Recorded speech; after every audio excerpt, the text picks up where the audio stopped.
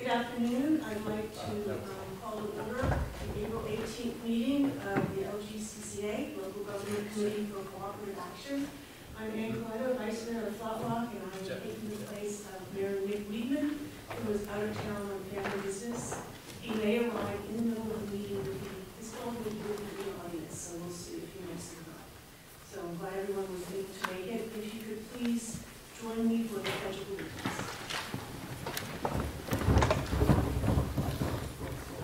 To the flag of the United States of America and to the republic for which it stands, one nation, under God, indivisible, with liberty and justice for all. Thank you. We now have a time for public comments. Is there anyone who would like to make public comments at this time? Seeing none, we'll move on to the consideration of the agenda. Does anyone have any additions or deletions to the agenda that's before you? Okay, hearing none, do I have a motion to approve the agenda as presented? I'll make that motion to approve. Shannon approves. Do I have a second? Thank you. Everyone seconds. The agenda is approved. Now there is approval of the minutes. Do I have any corrections to the minutes of the January 17th meeting of the LGCCA, which you have a copy in front of you, and I believe it was also sent out via email? I'll make the motion to approve. Thank you. Do I have a second? Second. Thank you. So the minutes are approved. You have before you, like I said, the agenda. Mayor Weedman invited Darlene Burgess, the Henderson County Tax Administrator, to come today to give us an update on what the appraisal process has been like for her office and how that's going. And we very much appreciate that. We also have presentations from Pathways for Disconnected Youth and Henderson County Child Care Initiative, as well as any older new business and then our regular updates. So if Darlene is ready, we would appreciate that very much. And I just wanted to mention, as Mayor Weedman asked me to make sure everyone knew that Darlene retires the end of May. And I know at Flat Rock we have very much appreciated all of your help. Thank you very much. It's been my pleasure, and you know, I've been here as of May 10th. It'll be 30 years. So I started when I was 7. It's been a pleasure to work here all 30 years. I've got some great mentors and great friends that I can take with me upon retirement. So my last day will be May 31st. So I have with me Mr. Luke Small. He's our Deputy Collector, and Kevin Hensley. Kevin is the Assistant Assessor. We try to travel to these presentations together so we can answer all questions that you may have.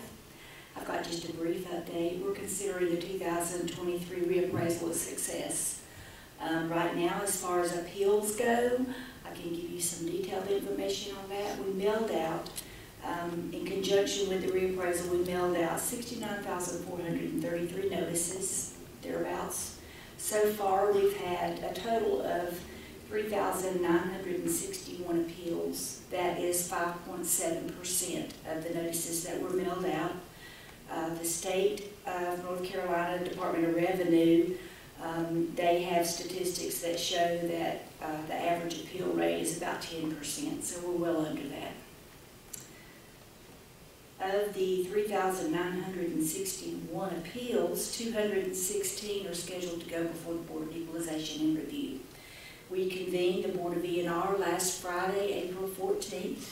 Taxpayers have until May 15th at 5 o'clock to file an appeal. Otherwise, it will be considered untimely and will not be heard.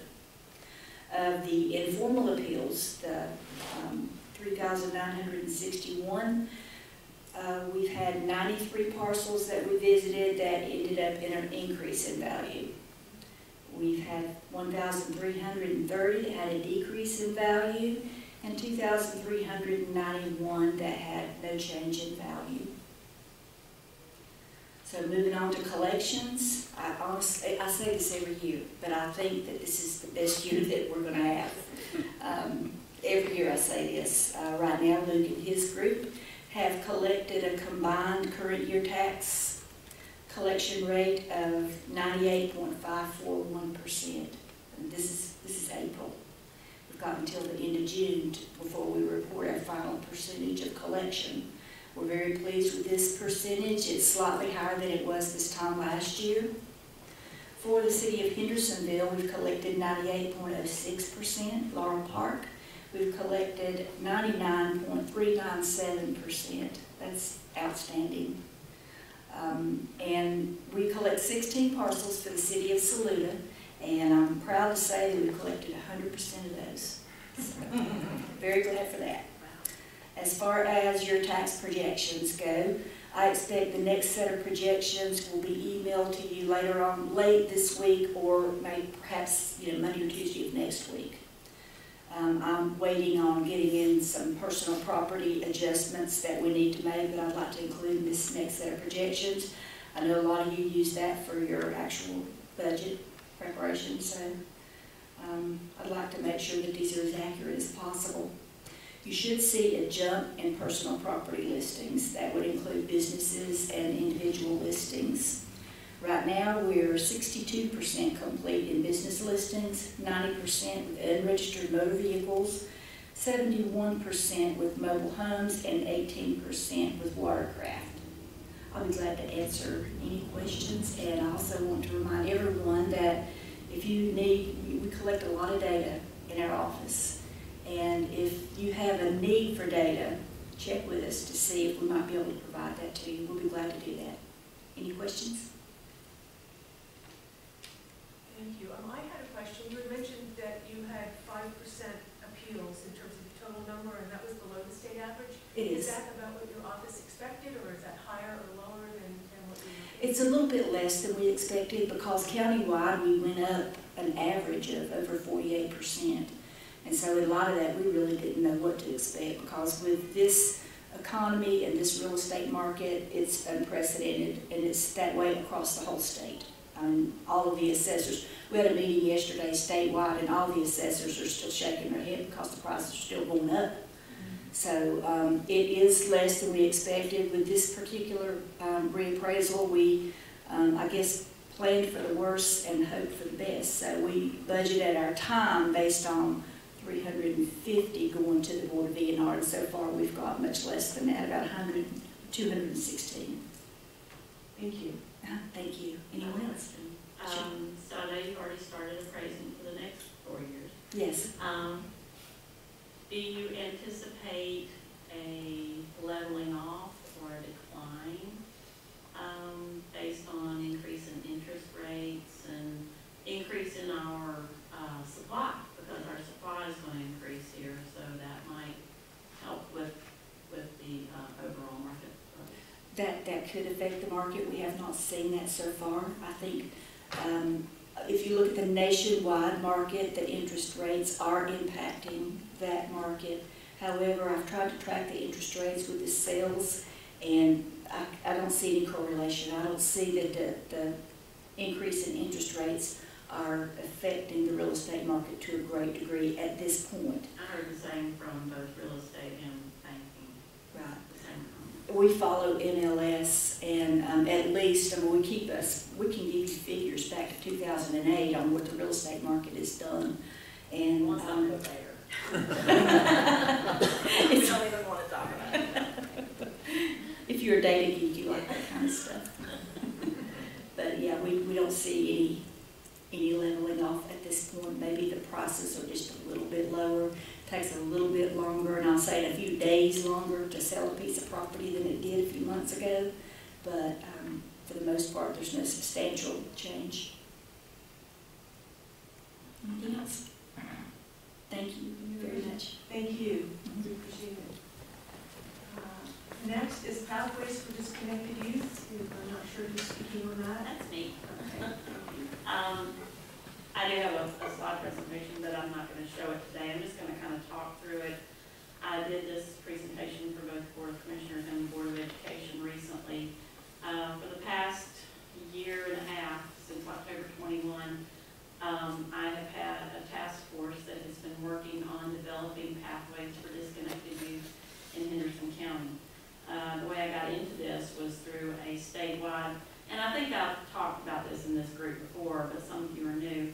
But I was in a statewide initiative for the same thing through the North Carolina Association of County Commissioners back in 2019. The task force that I have is made up of an amazing group of people, from healthcare to mental health care to DSS to the school system, counselors in the school system, Blue Ridge Community College, the recreation department. We have an SRO on the team, foster care. A group that's just full of knowledge and experiences with this group of kids. Now, if you're wondering what is a disconnected youth, that is a child between the ages of 16 and 19 who is not in school or not working. They've kind of just dropped out. And statewide in North Carolina, the percentage of that age group that falls in that category is 9.65%. So what about Henderson County? In 2017, our statistics were 7%. In 2019, it's 2020, our statistic was 8%. In 2022, we're up to 10% that fall in that category. So we're going in the wrong direction.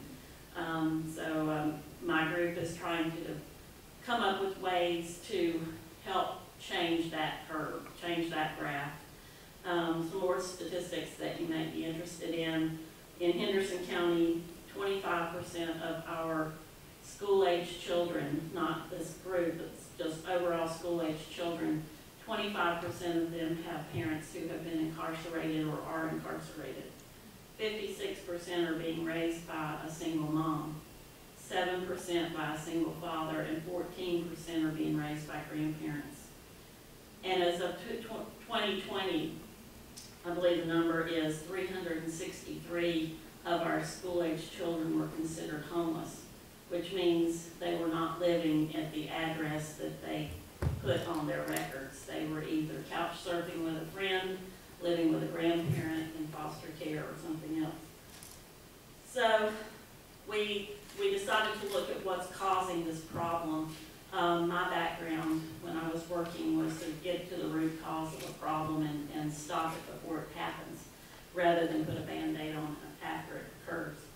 And we determined through this amazing group of people and a lot of research, and we've met 25 times, and we've had a lot of people come and speak to us about the problem who were involved in these types of children's lives. The problem is a result of the lack of parenting. And, we can sit back and say, well, those aren't my children. People have a responsibility to raise their own children. But there is a problem with lack of parenting. And that's not just necessarily not getting involved in your child's life, which that is a big part of it, because just talk to a school teacher and ask them how many parents show up for parent-teacher conferences. But it's maybe they're involved in the same way. Maybe they're handing them this, to keep them quiet. This is a huge problem, huge.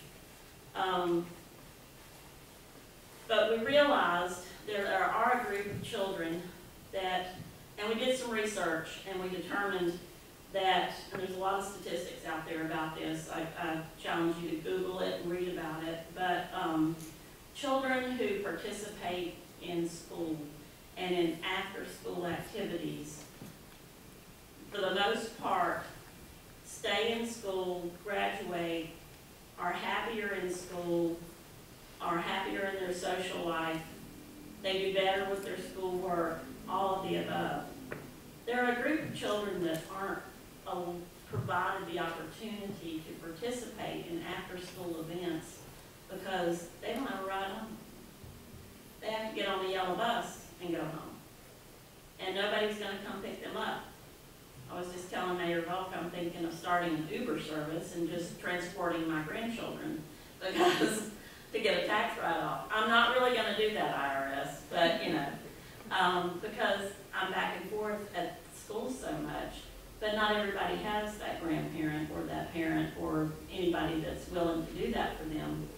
So we presented this to, like I said, the Board of Commissioners and the school board, in order to use the buses for this, to do this, we did an estimate it would cost around $500,000 a year for all of the middle and high schools. Buses cost a lot of money to use, and you have to use CDL licensed drivers, and they have to be paid overtime and all of that. So, actually, our new superintendent, Mark Garrett, came up with this great idea to use vans, minivans. So after my presentation to them last Monday, they made the decision they were going to use their ESSER funds and go ahead and purchase 9 minivans to use at the middle schools and the 5 high schools, and offer and provide this for next school term. If we can get the minivans. Have you ever tried buying something recently with 4 wheels on it? But that will open up the door for these kids to not just participate in sports or clubs or theater or band, but also stay after school with a teacher and get extra work on their homework, or tutoring, or just use the school resources because they don't have a computer or internet at home. So I'm excited about this and what it's going to do for us, and the change that it's going to make. And then the vans can also be used through the day for those activities. And we have about 10 or 12 teen mothers who are still in high school who have trouble getting to school and getting their children, their babies, to the daycare facility. So it would help with that. So aside from that and beyond that, and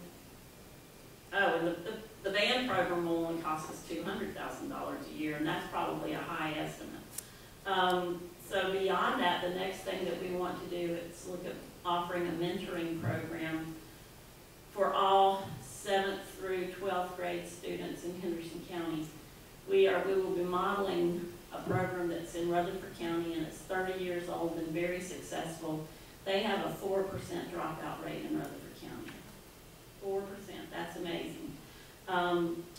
Every child meets with a mentor every other month for 15 minutes, and they focus on career development, planning for the future, planning, what classes you need to take, what are you interested in, do you want to become an electrician or do you want to become an electrical engineer, and here's how you do that, and here's schools that are open to you, and here's scholarship opportunities, and yeah, I'm going to help you fill out the FAFSA, and if you know what a FAFSA is, you know that's a hard thing to do. We have 6,000 students that fall in that category. We're going to need about 300 plus mentors. I'm looking at everybody in this room. All mentors will be vetted. They'll go through a background check with the school system. But there are mentors in Rutherford County who have been doing this for 25 years. That's how dedicated they are to this program and how successful it's been. And the cool thing about it I just love is, like high school students, probably junior and senior age, they can start mentoring in the elementary schools with the 4th and 5th graders. How scary is it for a 5th grader to think, I've got to go to middle school next year? What's that all about? So this will be our next step that we do moving forward with the task force to develop pathways for disconnected youth. But just looking for the support from all the municipalities and encouraging your employees to participate as mentors, because I think together we can make a difference in the lives of children in Henderson County. So thanks very much. Yeah, you have a question? Who's going to drive our vans? The teachers, Well, coaches, that kind of thing? All Or of the above, yeah. parents? Yeah, because you don't have to have a CDL license for the vans. But it'll have to be a qualified person, and parents will have to sign off to allow their children to be transported. And, there's going to be a process, but it'll be a whole lot easier to use vans than to use buses, and cheaper. I have a quick question. So how is it defined lack of parenting? Did you all get to the why that may be happening? Well, there's a lot of whys. Sometimes it's just because there's not 2 parents in the family and the one parent is just overloaded, Sometimes because drugs is sometimes a factor. Sometimes it's just not being involved in my child's life because I'm too involved in my own life, too busy with my own career. And some people, you know, one thing that I would like for us to do for those parents who want it, who are willing to participate, is provide a parenting class. Yeah, that was You know? my question. Yeah. How we support the parents? You know, I remember when I had the first baby and they hand it to you and you go, what'd I do with that? You know, and thank goodness I had a mother-in-law and a mother who had raised children, but, you know, it's hard, it's difficult, yeah. Has the nonprofit community heavily involved in the Oh, task force? Like absolutely. Big Brothers Big Sisters? Very much so. We've talked to them, we've talked to the Boys and Girls Club, everybody's been, once we started this task force, my phone was ringing and my email was going off, people that wanted to be involved. The YMCA is involved, a lot of people are involved. So, I'm glad to hear about the parents getting involved too in your task force. I'm glad you all didn't overlook that. yeah, absolutely. Thank you, Rebecca. Are you also the Henderson County Child Care Initiative, or is that? Yeah, that's me too. That's you too. Okay. Next on our agenda. So the next task force that I'm co-chair with, Amy Lynn Holt and myself are co-chairs, is the initiative to improve the child care problem in Henderson County. If you're an employer, you know how hard it is to get employees, and part of the problem is there's not enough child care for parents. And believe it or not, there's enough child care facilities. We have some facilities that aren't even being used because there's not enough workers. And the reason there's not enough workers in child care is that that's one of the lowest paying jobs we have. So I've talked to our legislators about helping from the state side. They're looking into that, and I think there is a bill out there to help with that. But locally, our task force is studying the problem, and we have hired a consultant. We hate to do that, but it was a very reasonably priced consultant, and he's worked on this problem all across the nation because it is a nationwide problem. And we are going to have a fact-gathering session May 9th, and we are inviting different groups to participate in the fact-gathering session, all from parents to employers to child care facility workers, to the school system, to government. That's where you come in. Okay, the session for government-related people, because we all have employees, but we all see the problem from a constituent side. So that session is going to be May 9th at 6 p.m. at my church, Bethel Wesleyan Church on Tracy Grove Road. And we're going to feed you dinner. And just come and share what you know about the problem and listen to other people talk. And it's just, like I said, a Q&A fact-gathering session. So if you have people that work with your municipalities that would like to participate in this, or you yourself, please send me an email so we can get a head count and know how many people are going to be there. So that's what that's all about. So we will be working on this problem moving forward to see how we can resolve the issue. Thank you. Does anyone have any questions? Okay. Thank you, Rebecca. There was no old business and there is no new business currently, so we'll move on to updates, starting with the City of Hendersonville. Thank you. Well, the notice that we are most excited about is that our fire department has been given an ISO rating of number 1. And that will be effective July 1st. But fortunately, they didn't make us hold off on the announcement until then. We were able to do that. And it is possible, we were at a 3, so we've moved to a 1, which we are hoping will mean that some of the fire insurance and premiums in the city of Hendersonville can be reduced. So we're looking forward to the insurance companies taking a close look at that. A lot of things going on in the month of May in particular in Hendersonville. The one that isn't as exciting is our budget workshop, which comes up on the 5th of May. But then the fun things start. The farmers market opens on May 6th. The bears are coming out on May 10th. Rhythm and Brew starts on the 18th. And Memorial Day weekend is Garden Jubilee. So a lot of things going on in May. And even before that, coming up this Saturday, the 22nd, is the first, hopefully, annual Hendo Earth Fest. The north end of Main Street and Fifth Avenue will be closed. There'll be exhibits, activities. So come out and help celebrate the earth and see what can be done to improve the quality of it. Thank you. That'll do. Thank you. Next, Village of Flat Rock, that's me. We are having a shred day, May 6th, from 9 to 10 in the morning at the Village Hall. We had our budget workshop last week, so we are moving ahead on that. Anyone who has been through the village knows that finally work on the North Highland Lake Road project has started. Unfortunately, we've had a lot of trees come down over the past week. The original end date for that project was March of 2024, but considering that they're a year or two behind in starting, I'm not exactly sure what the new end date might be, but I'm assuming it's not going to be just a few months from now. We're getting ready to put 2 speed signs up on Greenville Highway. I don't know if you've seen these. I know the city of Hendersonville has some, and it flashes what your speed limit is.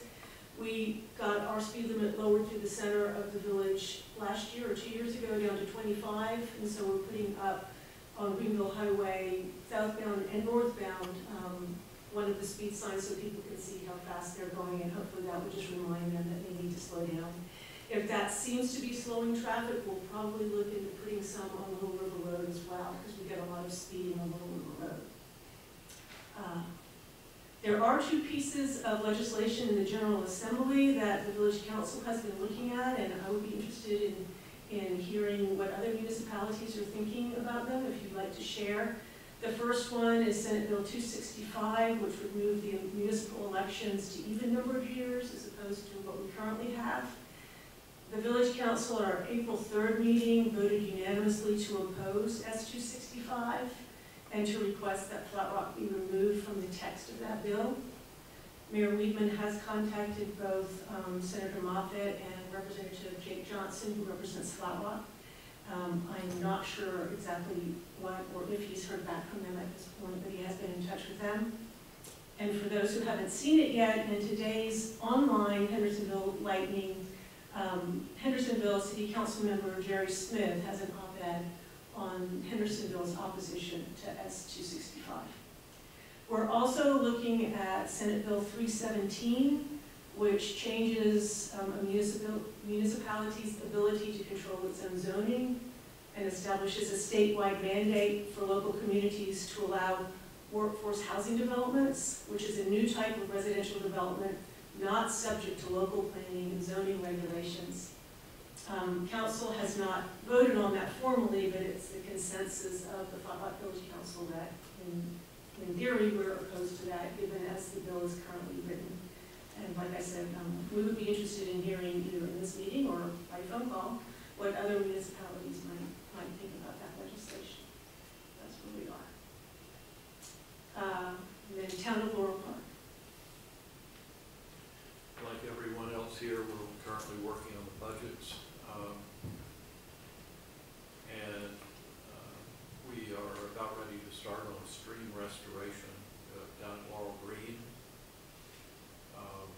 We are about ready to let a stormwater contract for about $700,000 to manage our stormwater on the mountain.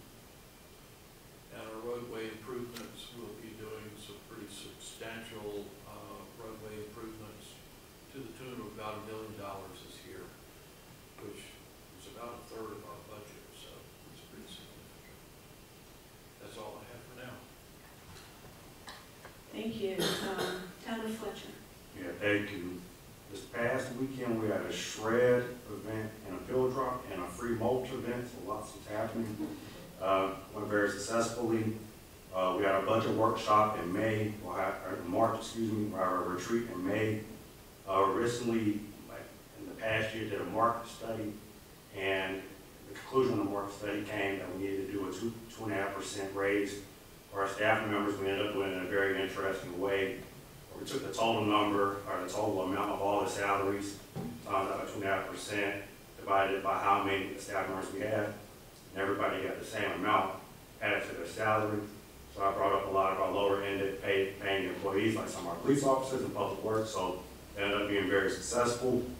I shared, I think in January, that the developer pulled out our town center project, so we've been working with DOT to get those mitigation improvements reined back in. We really thought that the scope was way beyond the actual project. I recently did a resolution designating future right-of-way for Old Cane Creek Road, which we needed for DOT, which we need for the future build-out of town center, and for Senate Bill 265, the election bill. The town hasn't yet taken a position on it. All our council members are aware, and the town's aware of it, but we don't have an official position. And for Senate Bill 317 on zoning, we don't have an official position. Councilmember, do you have anything else to add? No, we did, our children program at the park in Fletcher sold out in one day. So, Oh, summer camp? yeah, our summer camp Yeah, sold so- out within one day, so that was kind of big. Yeah, we have a wonderful Parks and Rec department, and our summer camp does well every single year. Last year, they invited me, I got to go down to the water supply, so that was a lot of fun. So we're looking forward to that again. But things are going well in Fletcher. Thank you. Henderson County, Commissioner Hall. Okay, on April 22nd, which is Saturday, we are teaming up with the city to have a trash pickup time at the intersection of Four Seasons Boulevard and Dana Road. I will be wearing my bright yellow safety vest. It'll be from 9 to 11, just to encourage people to get out and pick up trash on the side of the road during the NCDOT Litter Sweep week, 2 weeks actually.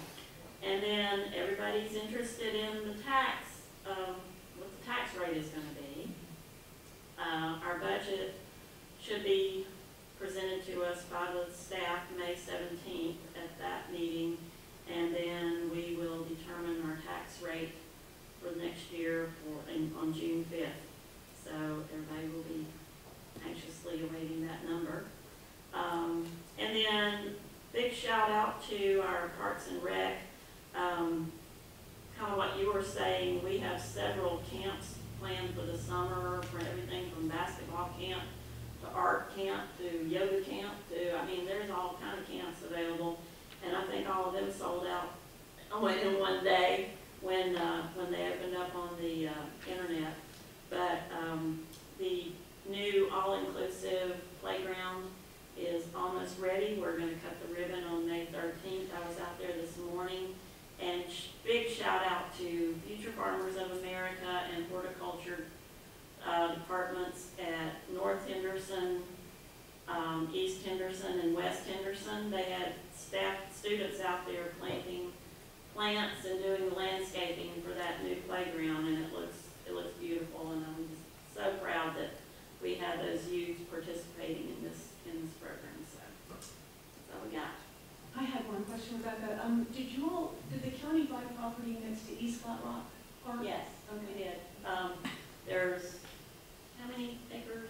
About 12 acres. It actually adjoins, there's a field, a ball field on the backside of East Flat Rock Park, and it adjoins that, and so it just made sense. It came up for sale, yes, we did. So we don't really have any plans for it right now. Well, we talked about putting disc golf and maybe a walking trail through it. Thank you. And the town of Mills River. Yeah, the town of Mills River's collecting some data through the town manager for our budget, getting that going. We're also working with some nonprofits with some ARPA money we're set aside to distribute back out to those folks to get them back up and running at full speed if possible. And Council Lady Sandra Good has got us a list of our upcoming events and stuff for May. Yes, Mills River's got a lot going on in May. The sunshades have been put back up over the playground for the summer for the little children. And the grass area is open in the dog park, weather permitting, as long as we don't get torrential downpours. And Mills River Park was selected as one of 10 pilot sites for the Blue Ridge Snorkel Trail Program. And this sounds like a lot of fun. May the 6th will start with the opening day of Farmers Market at Mills River Elementary School, and the hours are from 8 to 12. Then you can go to Mills River Day at North River Farms. That's on North Mills River Road. A wonderful day on the working farm from 11 to 5. The day will feature live music, vendors, food trucks, a kids zone, well-tied-down bounce houses, a tractor show, a horse show, farm tour, and hands-on activities and much more, and it's free. So everybody's welcome to come to that. And May 13th, the Mills River Fire Department will be having their annual flower sale from 8 to 3, so bring mom out and you can get her a flower. Mills River Community Center will have their yard sale the same day, so you can go from the fire department to the community center, and they're helping to raise funds for the community center. It's from 8 to 12, and then you can come by the farmers market at Mills River Elementary School for vegetables, food, and good friends. And we're looking forward to May the 20th, which is our second movie in the park. And we're going to be showing Sonic 2. And if you've ever been to a movie in the park, it's wonderful out there. You've got the airport behind you and airplanes taking off, and it's just so festive. So bring a blanket or chairs, snacks, and come enjoy a movie in the park, and it'll start at dark. And if you need any more information on this, you can go to the website, and all of it's on there too. Thank you. But hearing all of that, I realized I forgot, and I feel kind of pathetic just to mention one little thing, but Flat Rock is having their ice cream social June 10th from noon to 4. Free ice cream and lots of music. And cornhole. Is there anything else that anyone would like to mention before we adjourn? Okay. The next meeting is going to be July 18th, hosted by the town of Fletcher. And other than that, do I have a motion to adjourn? I'll make a motion to adjourn. Thank you, Preston. Do I have a second? Second. Adjourned. Thank you.